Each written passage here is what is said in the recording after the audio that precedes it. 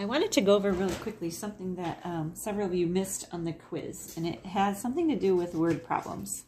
Specifically, word problems that require us to use parentheses in them, otherwise we get the wrong answer.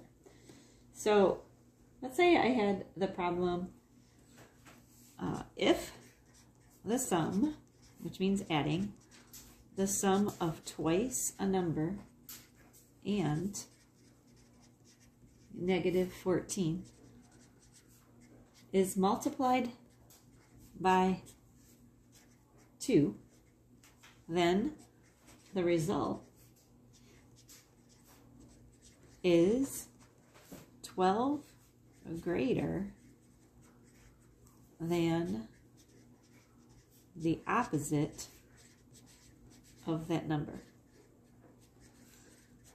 So we have to just take this one small part at a time. Let's just make sure we got this right. If the sum of twice a number and negative 14 is multiplied by 2, then the result is 12 greater than the opposite of the number. Let's start with this. The sum of twice a number and negative 14. So it would be 2 times a number and negative 14. So we are going to subtract 14 from twice a number. Then we want to multiply that by 2. Here's where the problem comes in. You cannot, I'm going to write the wrong way over here.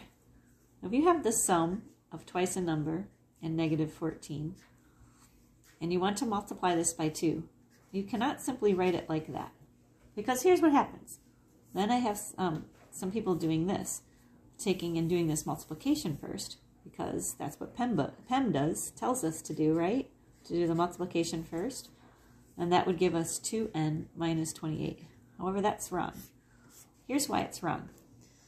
When you have the sum of twice a number and negative 14, we have to put that in parentheses because that has to stay together. This is the sum. Once you add them, which in fact we're going to subtract it here, once you do that, becomes one number, and that one number needs to be multiplied by 2. Not just the 14 part. When you write it like this, just the 14 part gets multiplied by 2, and this 2n is left out. So we cannot do that. So we have to remember the sum of twice a number and negative 14. Write it down, then put it in parentheses, and then we're going to multiply that by 2. It says the result then is 12 greater than the opposite of that number. So it's going to be 12 more than negative n. Let's go ahead and figure this out then. So doing the distributive property, we do 2 times 2n, which would be 4n, minus 28. So we do get a minus 28, like over here. But if you don't put the parentheses in, you have just 2n when it's supposed to be 4n. That 2 also has to be multiplied by this 2n. And that equals 12 minus n.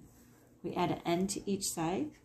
We get 5n. We're going to add 28 to each side. 5n equals 40, which means that n equals 8. So that's how you go ahead and solve those. Remember to put the parentheses in so that the multiplication is distributed.